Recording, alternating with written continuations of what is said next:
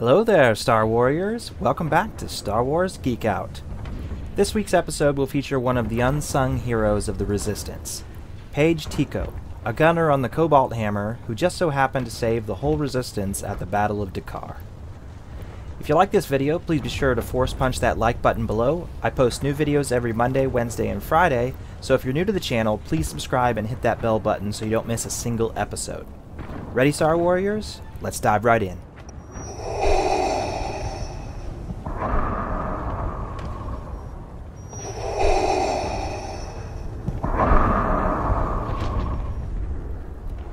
Paige Tico, nicknamed Pepe by her sister, was a human female who served as a gunner on the Cobalt Hammer, an MG-100 Star Fortress SF-17 in the Resistance during their conflict with the First Order. She was a sister of Rose Tico, a Resistance maintenance worker. She experienced the cruelty and destructive nature of the First Order firsthand with the destruction of her homeworld, Haze Minor. She fled the Automox system where Haze Minor was and joined the Resistance with her younger sister Rose. Paige loved animals, particularly fathiers, and dreamt of seeing one someday. Though she wouldn't get the chance in her lifetime, her sister Rose gets to ride a fathier during a mission to Canto Bight.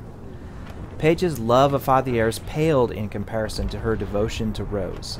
They had always been close even from childhood. Her own words illustrates this perfectly. There's one part of my life you absolutely need to understand. Nothing is more important to me than my little sister Rose.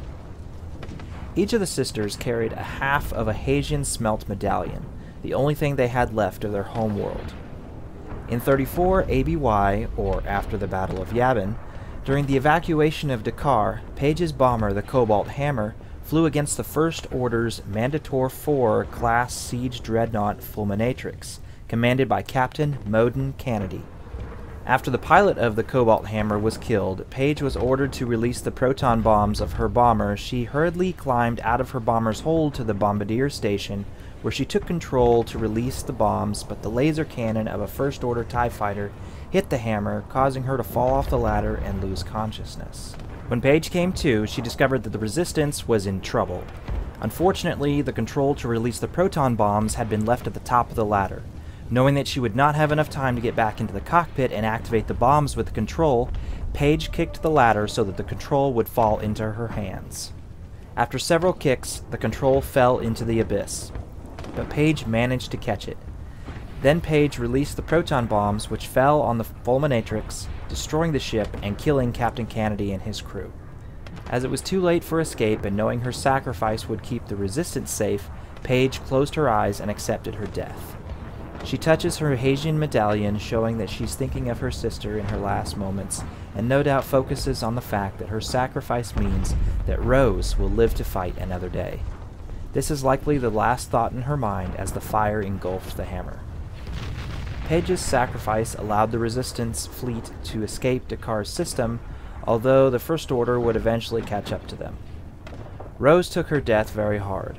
Writing a brief epitaph at the end of the journal Paige had kept, Rose described her part in the battle, commending her older sister as having died a hero and swearing that she wouldn't let the First Order destroy the Resistance and would find a way to defeat them. Paige Tico will not be forgotten. She may be gone, but her legacy lives on as long as the spark of the Resistance remains. Okay, that's it for this week's episode on Paige Tico. Thank you so much for watching. If you did like this video, please be sure to force punch that like button and subscribe so you don't miss any upcoming videos. See you in the next episode, Star Warriors. Bye!